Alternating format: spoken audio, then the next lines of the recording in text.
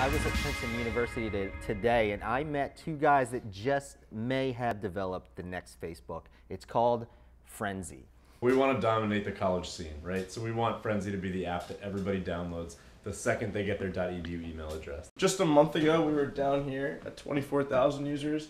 And as of April 1st, we're up to 65,000 users. Now these guys, Michael Pinsky and Vaidi Murti, want to bring the original essence of Facebook back with some awesome twists. They use the simplicity of Tinder swiping, along with just allowing .edu or college students to use this app. The content I see on Facebook isn't really that relevant to me. Right.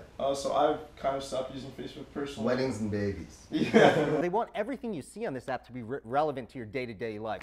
You've got thousands of users. What are you doing? Like, what do you do when you get in here? So I met the guys at their headquarters, a small, tiny dorm room in Brown Hall on campus in Princeton University. That's where all the magic happens, right in this tiny little room. There's a staff of 10 students, all of whom are full-time. They got a staff already? Yeah, all of whom are full-time students at Princeton University. Yeah, I mean, we're trying to build any sort of tools we can to automate all of this stuff. A lot of it is just us putting in the groundwork right now. We have to monitor it 24/7. We have to make sure everything's going well. But it's something we love doing. So These two actually met organically. They both went to the Student Center to watch a Yankee playoff game. They thought there was going to be 100 people in the Student Center. There were two.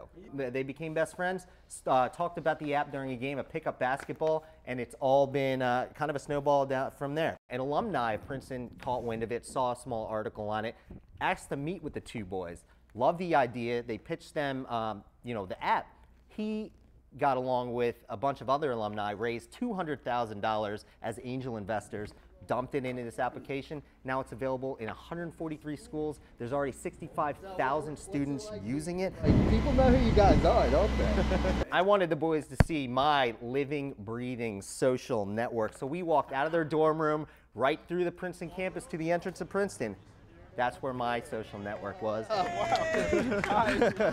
But I realized that I might not need that anymore. I might not need my Facebook, my Instagram, my Twitter anymore, because they're a little too involved in my life. You can see they're kind of squeezing in on me.